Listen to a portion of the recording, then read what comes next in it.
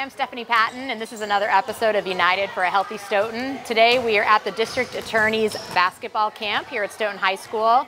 This camp is offered twice a year by District Attorney Michael Morrissey in collaboration with the Stoughton Recreation Department and the Stoughton Public Schools, who host them in this space. It's a really great opportunity for our local kids to learn some basketball skills from some great local experts here, as well as some life skills and learning about making good choices from a number of speakers and folks that the district attorney brings in to talk to them. So we've been having a great time here today. We're excited to show you some of what's been happening, and we hope you enjoy the show.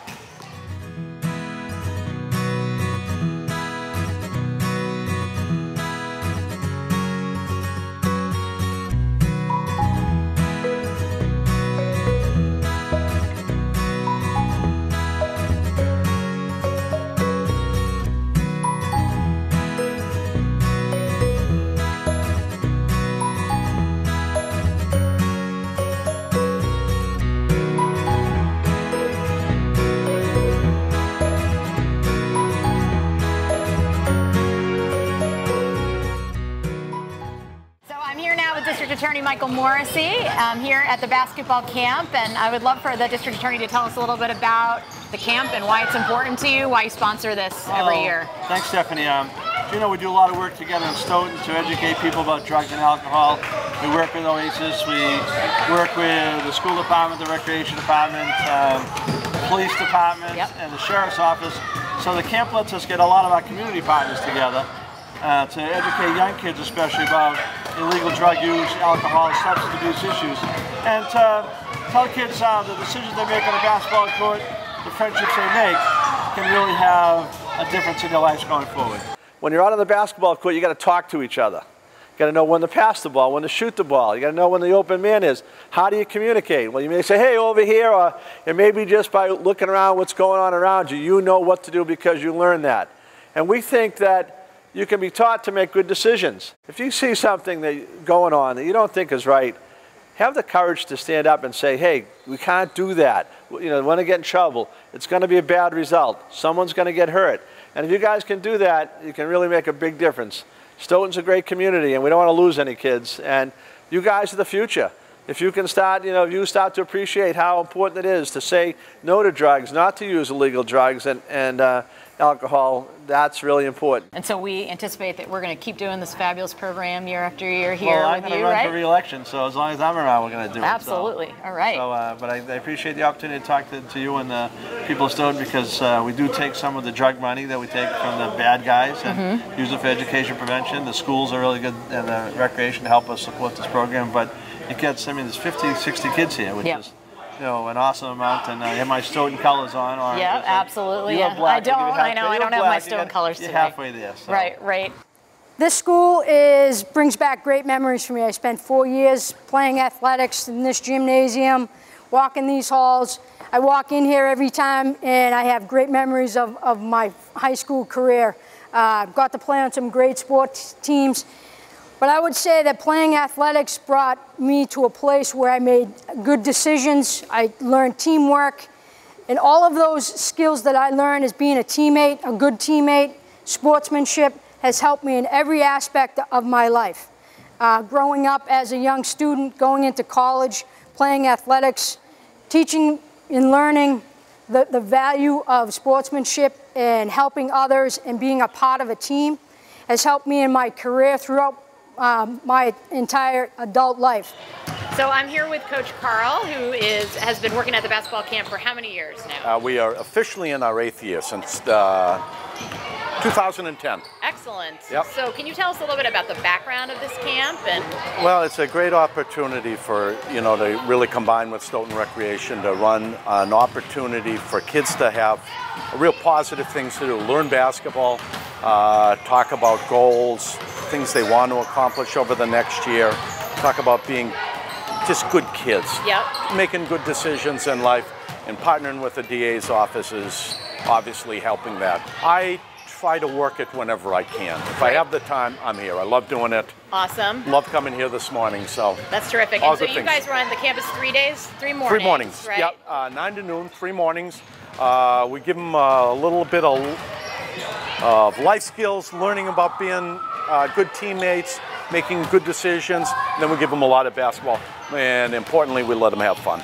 Hi, I'm Isabel Belmonte, and I'm 9 years old. And my favorite part about this camp is I like to do the challenges. I like to do like the layups, see who can do the most shots, and I like to run around and play with the older kids. Hi, my name's Anthony Alessi, and I'm 9 years old, and I've been to this camp a couple years now. My favorite part is the games, and I've learned a lot of stuff, and it's really helping me at basketball. I've learned to dribble through the legs, work on my left hand. I've been able to shoot better and do all the dribbling moves. Hi, I'm Ava Sabati. I'm 11 years old, and this is my first year at camp. And I really liked yesterday when Paul Collins brought in the drug dogs and gave us a demonstration of how they work. Morning, guys. How are we? My name's Paul Collins. I work for the Sheriff's Office. I've been there for about 20 years. I've had 2 years working with Iko. He's my canine. He's a almost a full-bred lab. He's got a little bit of chipping in him. Well, Iko has never eaten out of a bowl since I've had him. He's fed out of my hand every single day. I have to train him every single day to eat. The only time he gets fed is when he finds drugs. So I have to hide him every day, I have to drill him every day, and when he finds the drugs, what I do is I give him his reward for finding the drugs. Okay, the dog learns over the years of the weeks of training that the only time he's going to get fed is when he finds something. So when I have a day off, unfortunately, he still has to work, and I do have to drill him at home. So technically, I really don't have a day off. I have to feed him every single day. If he doesn't, for some reason, find the drugs in that day, because dogs are just like people sometimes. They have good days and they have bad days, then I might not feed him in the morning, and we'll try it again in the afternoon. And usually he learns pretty quick. Then I got to find it this time, or I might not get fed today. Now at home, he's just like a regular pet at home. My kids love him. I have another dog. That dog, yeah, is a little older. He tolerates them. They don't fight, but he tolerates them.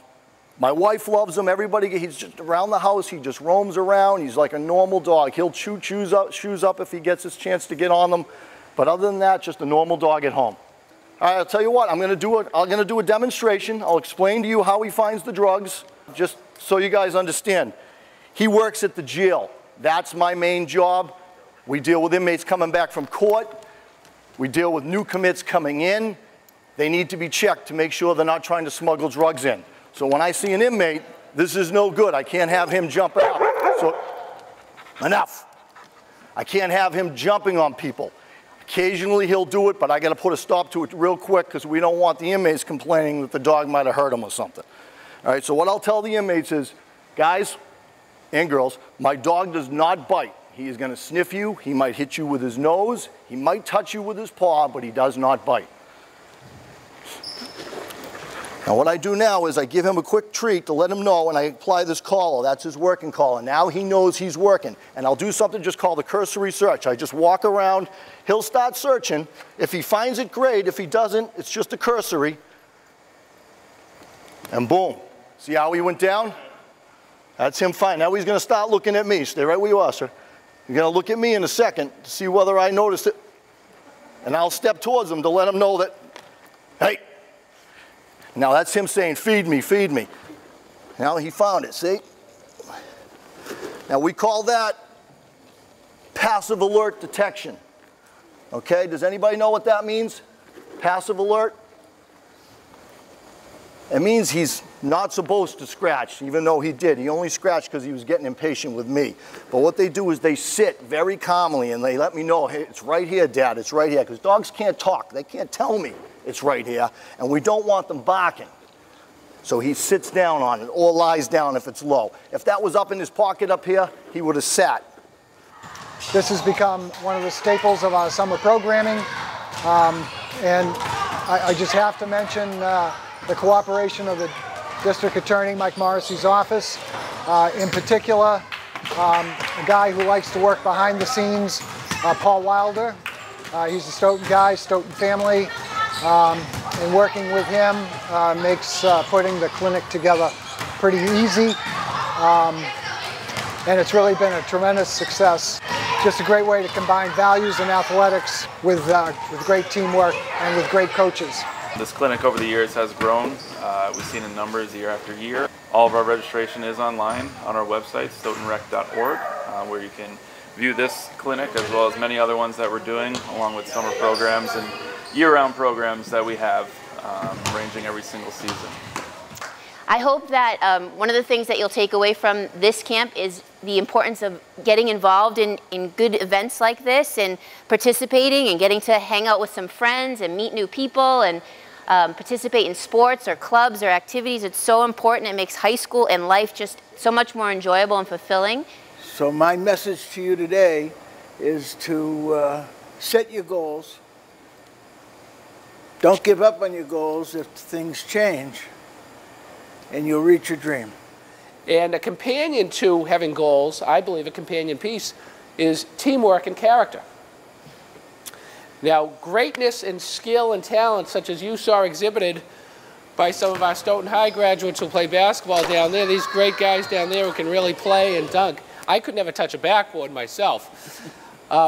Greatness, that's fun, and that wins games, and that is tremendous. That is tremendous.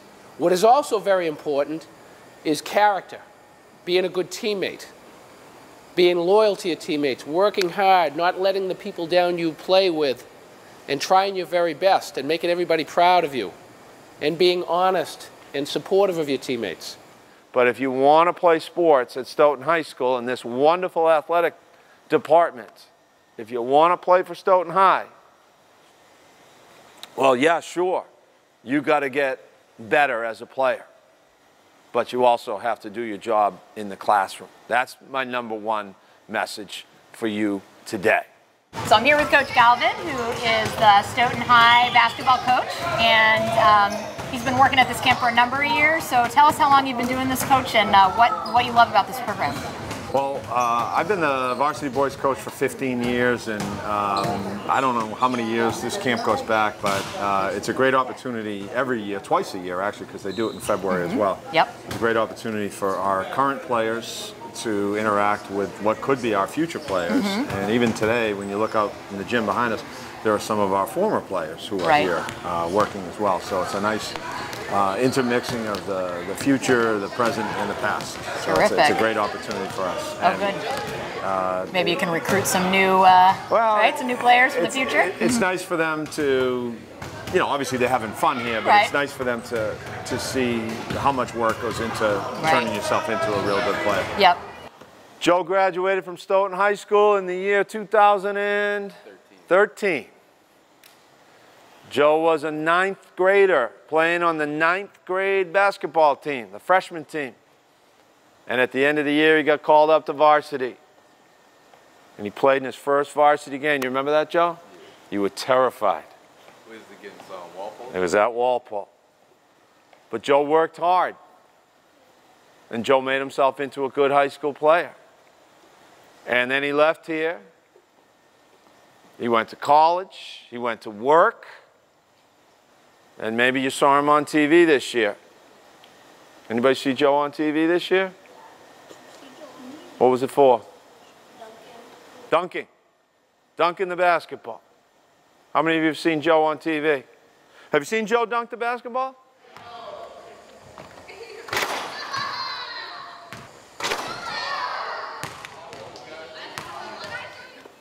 We're lucky. You're lucky. I shouldn't say I'm lucky. I'm lucky because I got to work with these guys for years. You're lucky that you got to work with them this week, but you've met Joe, right? Right? Aaron, come up here. Now, here's the thing. I like to tease Aaron because he's kind of in love with himself. You know, I like to tease him a little bit, but I don't know if you guys know this, but if you look around this gym, you can see Aaron's name. It's right there. Now, here's the thing. If you look at that banner, it's not a big list of names, but all of those players, boys and girls, have scored at least 1,000 points. And what all of them have in common, except Aaron, is that Aaron did that in 3 years, and everybody else did it in 4 years. So when you look at those numbers up there, points scored, as much as I like to make fun of Aaron, give him a hard time, I would say that all the things he accomplished here at Stoughton High School as a basketball player, that was probably the least important thing to him. Scoring was never his #1 thing. I made him score sometimes because we needed him to, but he was a passer first and a scorer second. Unlike Joe, who never passed. Joe never really passed the ball. Now, why do I tell you this? Because Aaron came here as a 9th grader and had worked so hard at his game that when he was a 9th grader, he didn't play on the freshman team. And he didn't play on the JV team, the junior varsity. Came right up to the varsity team, and he started. So in 9th grade, how old were you in 9th grade? 14 years old. He was playing varsity basketball every Tuesday and Friday night in this gym, packed bleachers, sold out games, state tournament games, as a 9th grader. Ashley, come up here.